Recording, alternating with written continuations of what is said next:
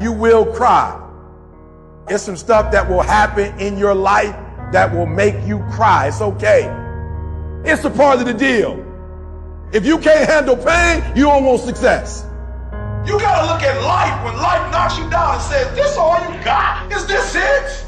I was born in the dark, shaped in the dark, molded by the dark. I will break you. You recycle your pain. You use your pain. And some of you are not successful because every single time you run up against a trial, every time you run up against a tribulation, you stop.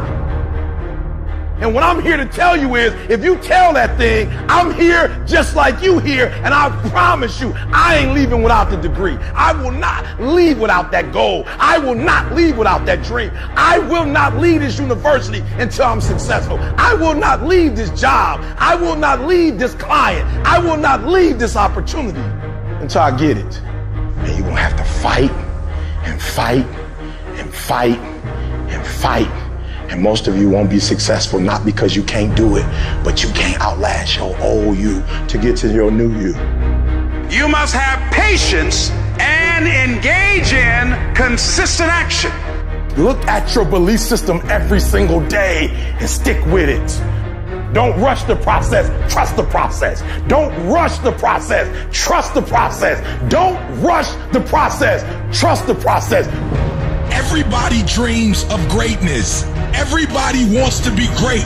Everybody dreams of greatness, wishes to be great, talks about great, idolize the greats. Everybody wants to be great, but only a few when that moment presents itself. Only a few when that time has come. Only a few are willing to step up to the moment and actually execute. When you're dealing with another human being, it's not how tall he is. When you're dealing with another human being, it's not how big he is. When you're dealing with another human being, it's not how strong he is. At the end of the day, it comes down to will.